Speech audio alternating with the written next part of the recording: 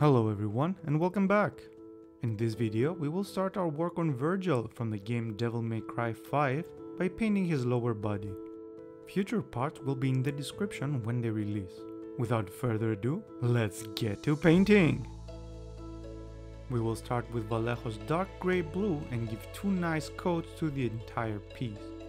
You can avoid this step if you have primed the piece with light grey. Afterwards, we will paint the pants with black Templar. If you wish, you can paint it with a more flat black like Abaddon black or something dark blue and shaded.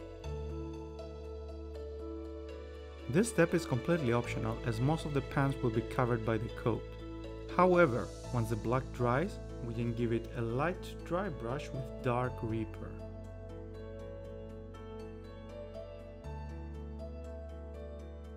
With the pants done, we will move to the boots. The first thing we will do is cover both of them with two thin layers of Incubi Darkness. Then we will arm ourselves with patience and start highlighting. We will mix 1:1 Incubi Darkness and Dark Reaper and add a few highlights on the outer side of the boots. Afterwards, we will add a second highlight with pure Dark Reaper on top of the previous highlight.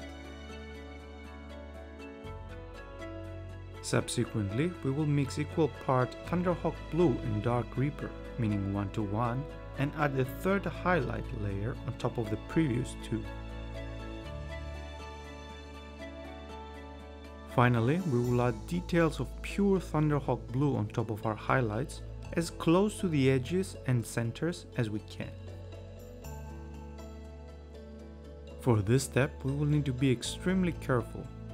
Using a small brush loaded with Runefang steel, we will paint the buckles of the boot straps. Go slowly and carefully, as a mistake here can be costly in time to fix.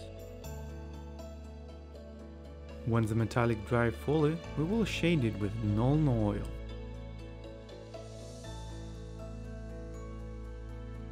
Finally, after waiting for the shade to dry, we will reuse Runefang steel and make a few highlights on the strap buckles. The result should look like this. Don't forget to hit the like button if you found the video useful, and please consider subscribing. All colors used in this video are on your screen now. I was MiniatureUrsus, thank you for watching and I will see you on the next one.